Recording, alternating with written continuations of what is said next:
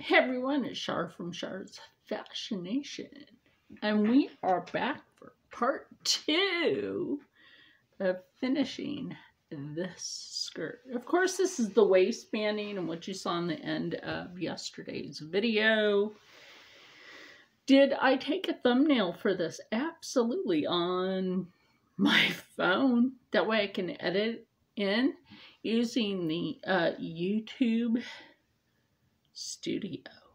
YouTube Studio, it's okay. It's sort of got better since the first time it came out for editing. Now, there were a few features back then that were better than what they are now, but they are increasingly trying.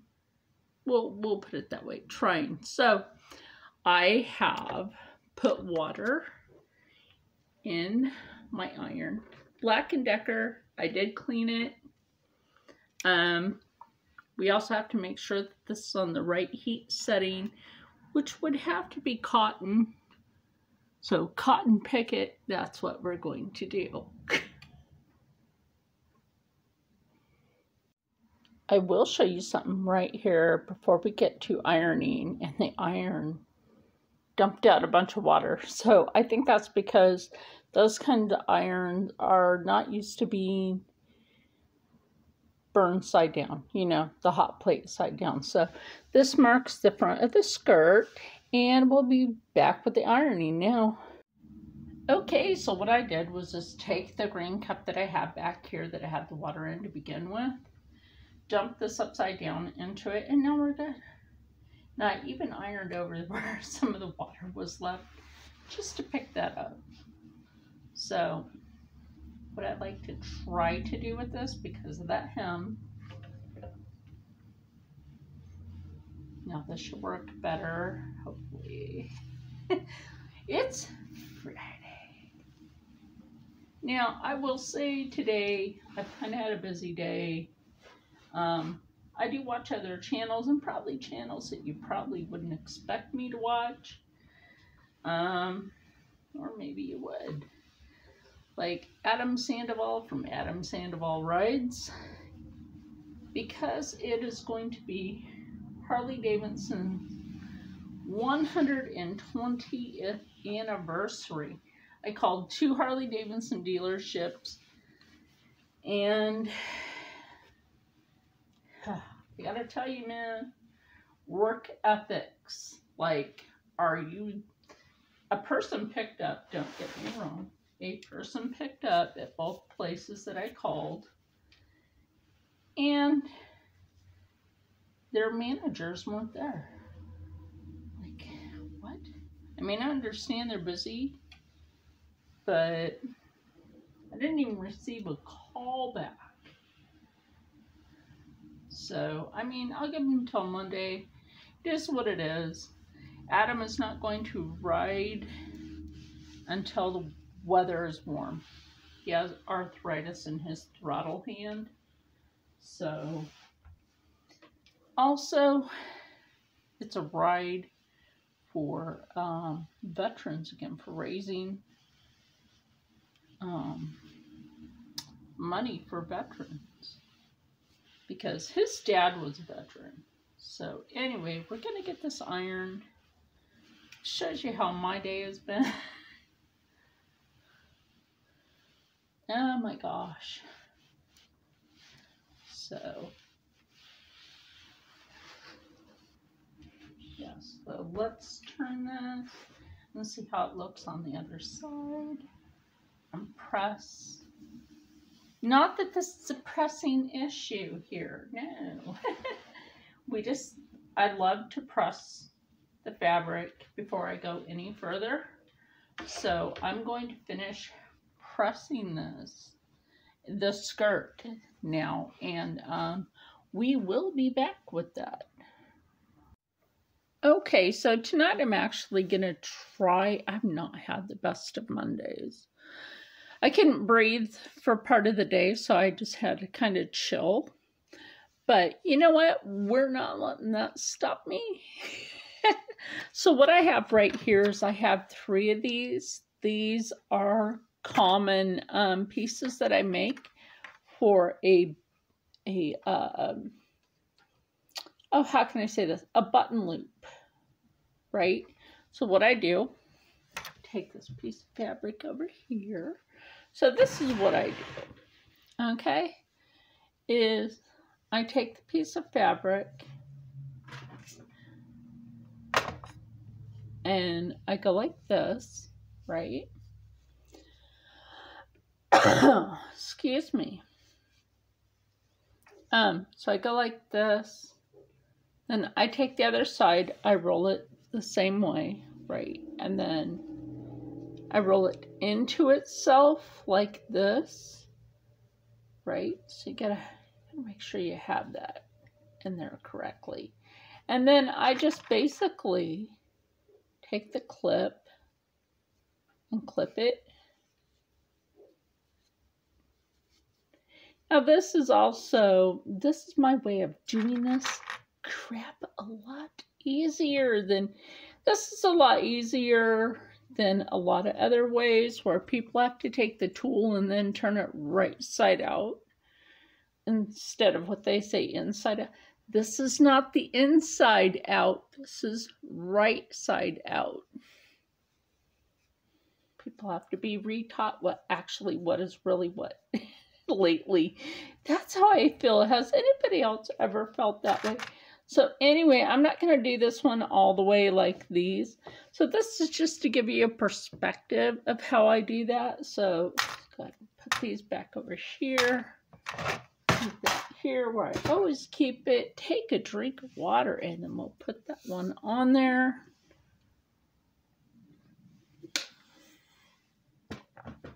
But, okay. So we are going to go ahead and put one on here.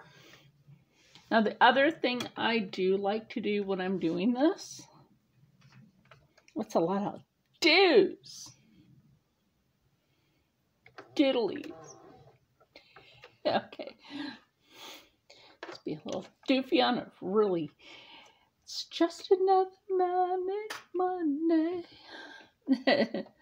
Right.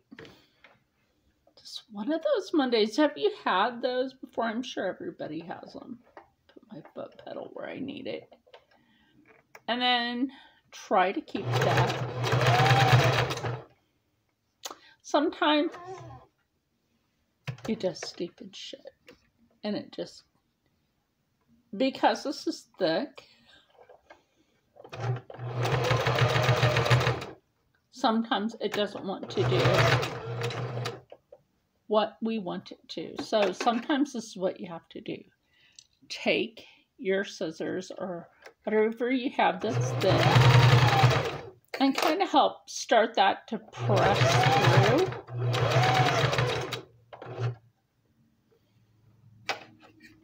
And sometimes what you need to do is hold it down a bit.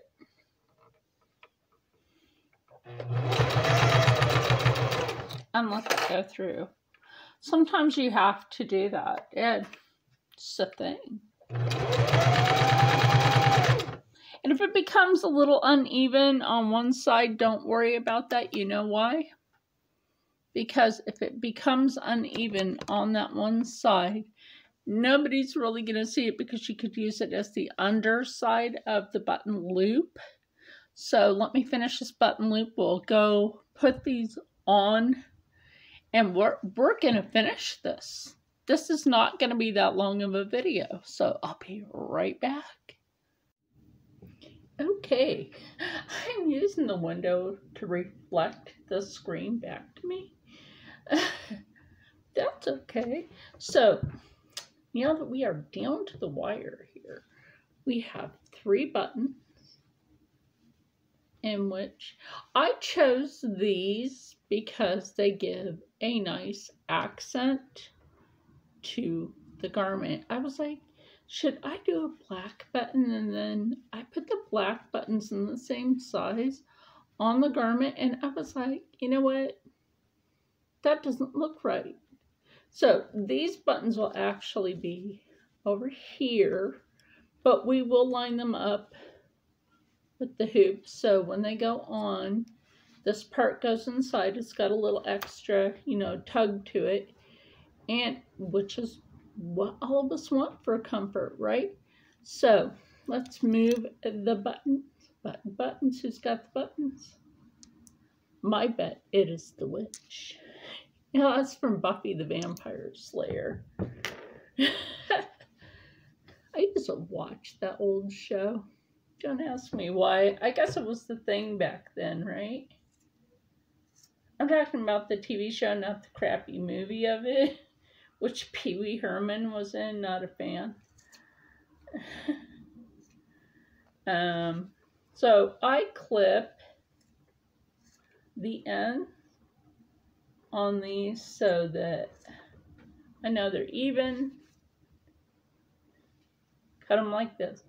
Just want to cut off where that is. That's all you want to do. Where you see it's like this is where you want to do that. And then it cuts it even. And I have to apologize to Fossy Bear. I have to apologize to Jason. I went back and I looked on my knitting video for showing how to cast on. I'm sorry, Jason. I will redo a video, even if it's a short, so that you can see how I cast on and cast over. Maybe I can do it like this so that you can see how I cast on and cast over. I think that would probably be better than me sitting with the camera facing from my side over. Let me know in the comments below what you think. Anyway, I'm jabbering too much, so we'll just set these two here. So as you know, I have not yet sewn this part, obviously.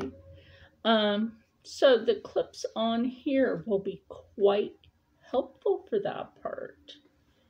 Quite helpful. Because when I do this, I actually slip it between the pieces, like you'll see just now. I will slip that in there like that, okay? Like this. And then we have that loop. And then what I do is I take both sides of that fabric and then clip that sucker shut and make sure that you have that on both sides of this. You see that on both sides of that so that you can see that even better. Now, if this button size won't fit that, then we can move to a different button size. Ooh, that does fit. Yay. So anyway, I'm going to put the other two on here, and then we're going to go over to the machine, and then I'm going to sew on the buttons, and then guess what? Ta-da! Hey! Right? Let's see if I can do this again through the reflection of the light. Okay, now that we are back and I've got these sewn on, isn't that nice? So, and I've got this side sewn shut. I've got the needle right here so that I can sew on the buttons. So here's the needle, like I put that there. And I was like thinking to myself, I'm like, well now, what kind of thread, what color of thread? I mean, I could use that same dark blue thread that I used through the whole process, but I'm like, you know what? Let's try to use something that matches the button, sort of. So I want to go with this thread. This color of thread is also commonly a color of thread that you would see in a lot of denim, okay, like your jeans perhaps, and don't mind what this is because you don't get to see the whole thing. It's for a friend that dances. So anyway, and this is fabric scrap. Don't be afraid to use your fabric scrap. As you can see, this goes great with denim because it's basically what we would use for that. So now that we've got the buttons ready to go on, we have to mark where we want them, basically. I'm going to scoot this over a little and turn you over here. I'm going to turn you over. Not like that, though. So we need to make this match here. So this button will need to be here. And that way it lines up perfectly with this. Let me scoot you down a bit so you can see that better. Anyway, I'm looking in the reflection of the window to see how I'm looking for you. So anyway, like I said, we will put this one here. And I left some give. And like I said, this is a very stretchy. So, okay. Now we're going to just leave that there. Now we're going to use this thread. And I always have one of my favorite pair of scissors for sewing. I always leave my smaller pair at the sewing machine. I think you all know that by now. This is my fabric scissors. They are Sears. I'm watching the security light turn on right now. It's on. Whatever. Could be a possum, a raccoon. I was going to say something, but they'd probably ban me.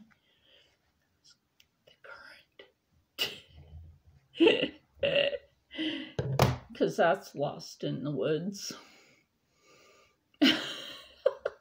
So anyway, I'm going to thread this needle and we'll get these buttons on and we'll be back. Okay, so there is one little trick that I have when it comes down to the buttons, right?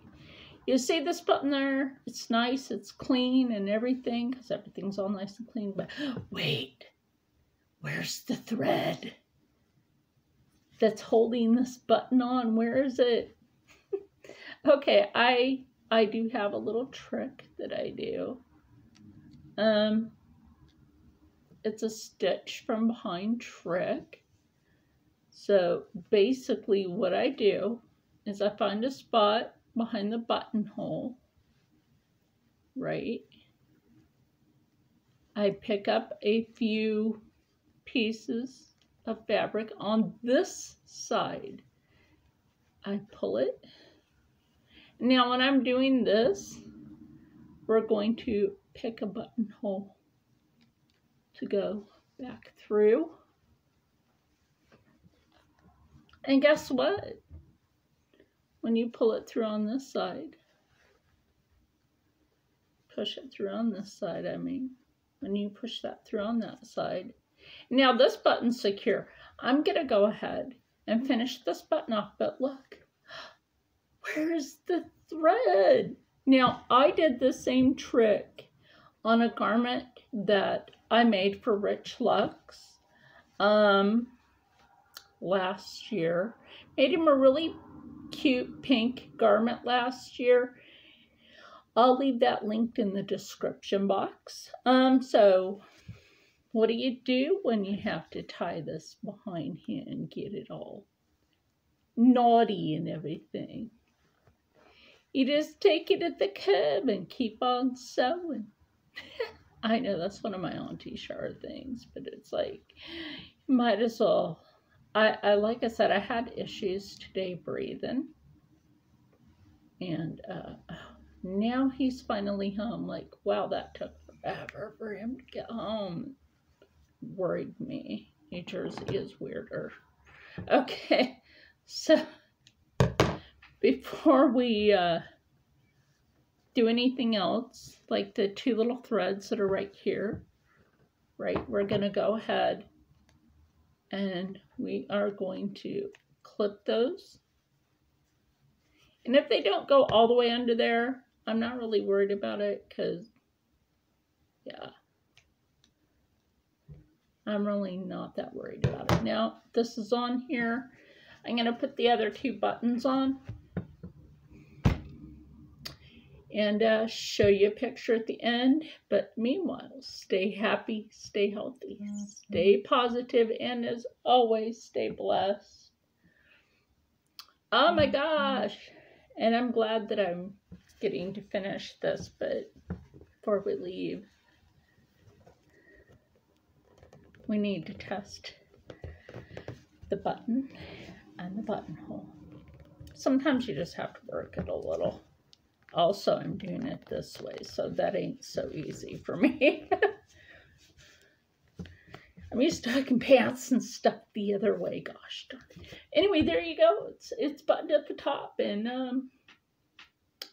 kind of get to see the finished product. And I'll see you for another knitting video, because I really feel bad that I didn't do it right, and I'm trying to find the button on here too. Oh, there we go. All right, see you later.